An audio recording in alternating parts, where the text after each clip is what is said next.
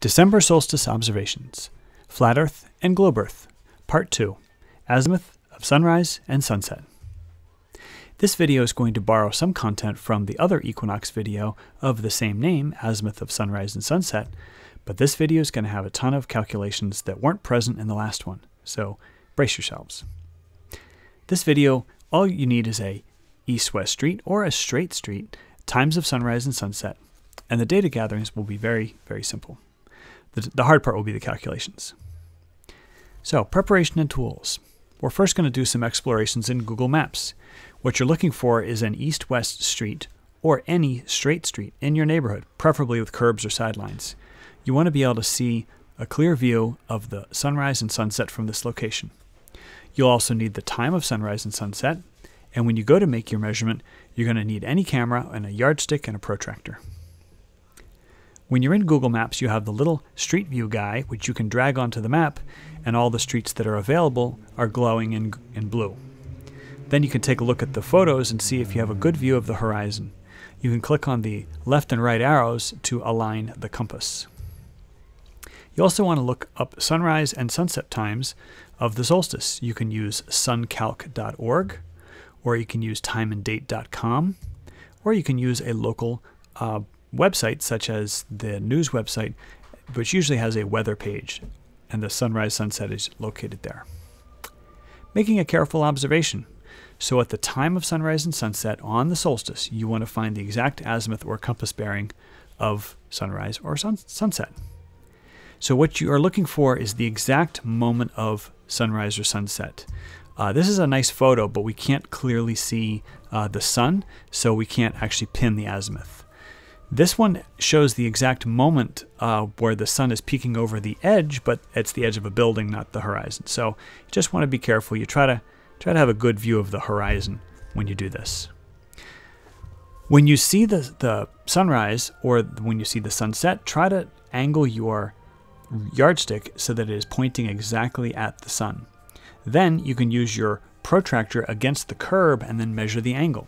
This is why you want an east-west curve, so you can kind of measure the angle very easily. Or you can take a photo from overhead, and when I say overhead, just aim your camera straight down at your yardstick, which is placed near the curb. Now what happens if you couldn't find an east-west street, but you were able to find a straight street? So let's say we had a photo taken at that intersection. Township Line Road is perfectly straight for a good bit, and then here's an example of the photo looking down at the sidewalk. So what do you do here? All you need to do is align the photo with the map, and then you can actually get the azimuth of the sunrise. Use a protractor and get the azimuth. Whatever you do, make sure that you're doing the math correctly. 90 degrees is due east and 270 is due west. So usually finding the azimuths involves adding and subtracting. You just want to make sure you're getting the right angle. Just double check your math. So, does your azimuths indicate a globe earth or a flat earth? We shall see. On the globe earth model, at the December solstice, the North Pole is tilted away 23.4 degrees. This means that the Tropic of Capricorn is receiving direct rays from the sun. In the flat earth map, the sun is simply above the Tropic of Capricorn. So now let's take a look at a flat earth versus a globe earth analysis. We'll start with the flat earth. All you need is the North Pole location, your location, and the path of the sun above the Tropic of Capricorn for whatever map you choose. It does not matter which map you pick, which flat earth map. So there's the Abizade map, the Ferguson map, there's a bunch of other maps, both historical and more recent. And the most popular map is the Gleason's map. But what the Gleason's is an equidistant azimuthal projection. So we're going to use that projection here for our analysis. So here's our plan of attack.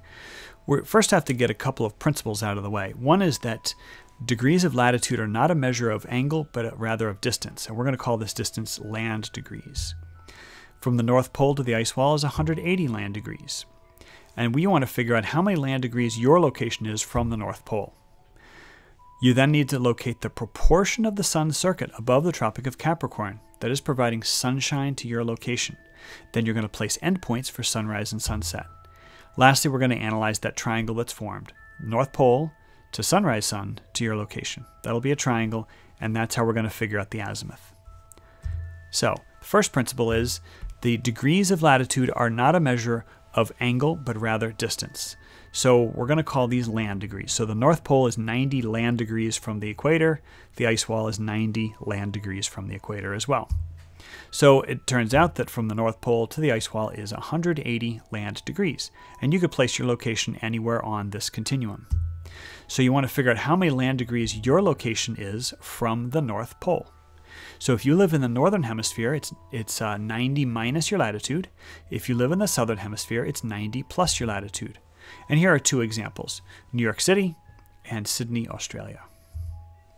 So next, we're going to figure out the proportion of the sun's circuit above the Tropic of Capricorn that's providing sunshine for your location. So the key here is that the sun is doing one circuit of the Tropic of Capricorn in 24 hours. That's a key. It goes 360 degrees in 24 hours.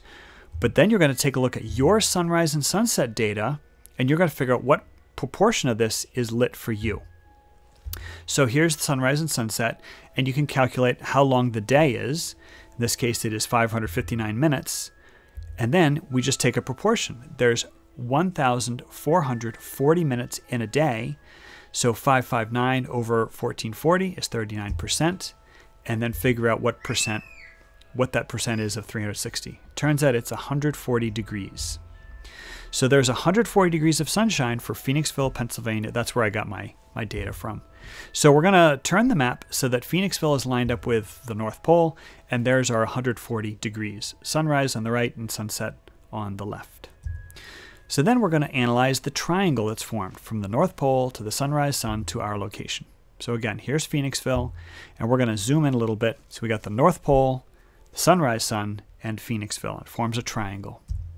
So how are we going to analyze this triangle? Well, ultimately we want to find the azimuth of sunrise. So again, it's the number of degrees from due north. That's what azimuth is. The north, due north is 0 degrees azimuth. So we want to figure out that lower left angle. So how do we do this? Well, what do we know?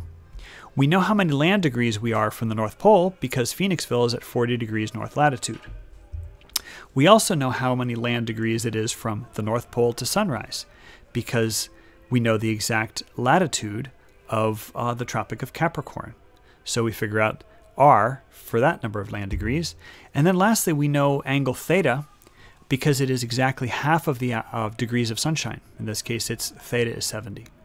So if you remember from geometry, if you have a triangle and you know the side and then the included angle and then another side, you could figure out all the rest of the sides and angles. So we're going to use the law of cosines twice to do this. Use the law of cosines to find the third side, and then use the law of cosines to find the angle closest to the sun. Once you know that angle, you can use the fact that the three angles of any triangle adds up to 180 degrees. And this will give us our final angle, which is phi. So what does phi mean? It means that is the sunrise azimuth. In this case, it's 84 degrees azimuth from Phoenixville on the December solstice. There is a symmetrical measurement on the sunset side of the house because sunrise and sunset are symmetrical. So we can simply take 360 degrees and subtract 84 to get the sunset azimuth. Now these calculations might have seemed tedious, so I've made a calculator for you. All you need to do is put in your latitude. You can use degrees as a decimal or degrees, minutes, and seconds. Pick your hemisphere, north or south, and then enter in your sunrise and sunset time. And then the calculator will do a bunch of intermediate calculations, and these are copied straight out of the slideshow. You can watch the slideshow again and then take note of how these things are formed. Lastly, we get phi, which is the angle of azimuth at sunrise. But then we want the angle of sunrise and sunset, so we subtract phi from 360 to get that. So there we have our two azimuths of sunrise and sunset for the flat Earth Gleason map. Next, we're going to do a globe Earth analysis. Now, if you thought the math was hard, just you wait. We're going to be bringing in the trig pretty heavy on this one. So here is a map of an observer who's at a moderate latitude. he has the June solstice path of the sun, the equinox path of the sun, and then lastly, here is the path of the sun on the December solstice. So ultimately, we want to find the angle of azimuth of sunrise. So we're going to simply take our protractor, put it down on the ground, and we're going to measure the angle that is formed from our observer to the sunrise location on that protractor. So here's our plan. We're first going to analyze the 3D view of the path of the sun in the sky relative to latitude. And we've already started that. Step 2 is going to be to analyze a side view. We're going to use some trig to make some measurements. And then we're going to project these measurements onto a top view or a bird's eye view. And then we'll use trig to find the azimuth. So here's the 3D view. And we've already talked about some of this, but one thing is that the north celestial pole has an angle from the horizon that is equal to your latitude. This is in the globe Earth model. So if you turn around and face south, the solar noon on the equinox will be 90 minus your latitude. And that's what we did on the solstice. If you were following along in September, we paid attention to this angle, 90 minus your latitude. So let's transition to a side view. And the side view looks very similar to the 3D view. We've got our location, and then we've got the sun paths for the two solstices and the equator. And left and right is the north-south angles on the compass. Now the right-hand line is the December solstice sun path. And then where that line hits the horizon is the sunrise-sunset point. Now these three lines are parallel sun paths, and I want to make a distinction. We're not talking about the parallel rays coming from the sun. We're talking about parallel paths of the sun as it's traveling through the sky. And this is because the sun is not actually moving at all. It is the Earth that is rotating. So in the globe Earth model, the Earth rotates and the sun appears to rotate around the sky because of this, because of the Earth's rotation. So these are parallel lines. Now remember, theta was 90 minus our latitude, but if these three lines are parallel, we could label all these angles theta. Next, because the solstice are 23.4 degrees away from the equinox, we can label these angles plus or minus 23.4 degrees. Now, if you remember from geometry, when you have a transversal that crosses two parallel lines, alternate interior angles are congruent. So we can label that left-hand angle 23.4. We also have congruent triangles formed, which gives us the fact that these parallel lines are equidistant. Now, if we look at the green line where the thetas are, if the three parallel lines are equally spaced, then we can have angle, or I'm sorry, measurement segment x in both of those locations. So we're going to be trying to figure out how long x is, because that's going to help us find our angle of azimuth of the sunrise. So how do we figure out x? Well, let's form a triangle. The first thing is we're going to arbitrarily label this segment 1. And it doesn't really matter what number we pick, but we're going to pick 1 because then that makes it a unit circle. It makes the trig a lot easier. So we now have a triangle with two angles labeled and two sides labeled. One of the sides is labeled x. So we use the law of sines, and then we're going to solve for x. So x is 23.4 degrees divided by, the sine of 23.4 degrees divided by the sine of the quantity 90 minus your latitude. So we're going to file this for future reference. When we go to the top view, we're going to need to know what x is. Okay, so now let's transition to a top view. Before we do so, I want you to keep your eye on this intersection. So that's the location of sunrise on the December solstice. So that's the most important dot on this entire diagram. So let's go top view. So again, if we lay a compass rose down, we want to find the angle of azimuth, or the bearing, of that yellow highlighted region. Again, we're looking straight down, bird's eye view. So we can form another right triangle, and this one has a leg that is the same length as x. Okay, we'd marked x in the previous diagram. Also, the radius has not changed. The radius is still 1. And so we're going to mark that one acute angle d. And we're going to call d the angle of southward deflection from due east. Okay, so we have a triangle. Two segments are marked. one's a 90-degree angle, and then one angle's marked, which means we can use sine. The sine of d is x over 1, so therefore d is the arcsine of x. But remember what x is off to the side. We're going to substitute in for x. So we now have a formula for d. So what are we going to do to find the azimuth? We simply need to add 90 plus d, or subtract 270 minus d. That'll give us our azimuth of sunrise and sunset. Again, we can turn to our Azimuth Calculator, and it does all these calculations behind the scenes. You need your latitude, and I'm just showing you, in this case we're putting in latitude in degrees, minutes, and seconds. So you can go to a website such as latlong.net and put in your town and get a more specific latitude. The interesting thing is, in the globe model, the hemisphere does not matter. You could literally select northern hemisphere or southern hemisphere, but your angles of sunrise and sunset will not change for the calculations. So the calculations are pretty straightforward. We start off with a latitude in decimal form, and we simply plug that in, and the d is the arcsine. So it's really just a one-step calculation without all the intermediate steps. And so lastly, we can figure out what the two azimuths of sunrise and sunset are on the globe Earth model. So, quick summary of the flat Earth.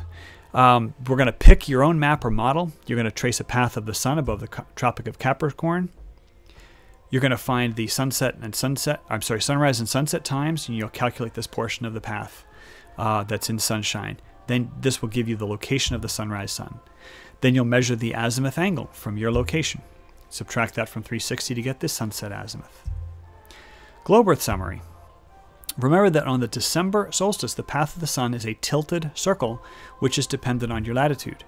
And this path is 23.4 degrees southward and parallel to the path on the equinox. And this is really important because we essentially have a circle that is tilted in the sky that intersects the circle of your horizon.